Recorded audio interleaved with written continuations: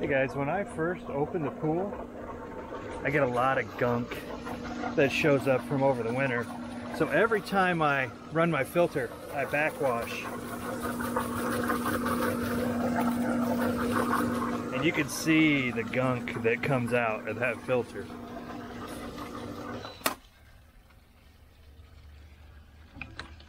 And then when I'm done backwashing, I rinse. And I do that for probably a couple minutes on each cycle. Maybe not as long on the rinse, but I really had a lot of gunk show up this year. I'm still running my vacuum. You can see my water is not real clear. So I've still got some work to do.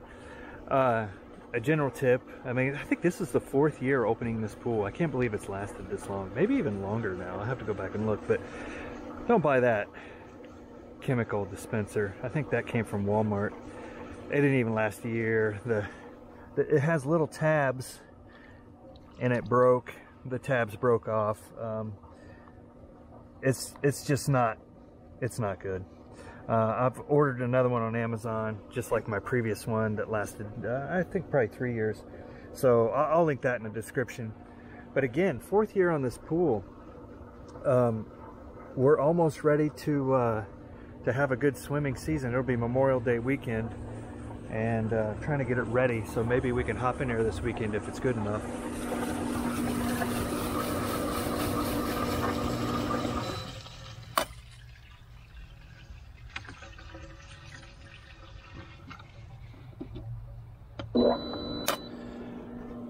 But like I was saying, look at that gunk that comes out every time. So my filter's still working good, my pump's still working good.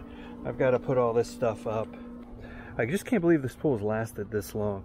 One of the problems I have is this end sits lower than that end, so it kind of, the grade goes this way, and I thought I had it all level. I think it's just over time it has settled and such. So you can see the dirt in the bottom over here. I have to stir this up and get it filtered out every year. I probably just need to drain the whole thing, re-level it, and put it back up.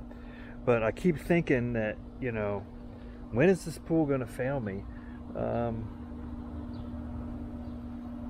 There's the vacuum at work. When is this pool going to fail me, right? When I think I'm, you know, easily going to get 5 years out of it. I'm just kind of shocked.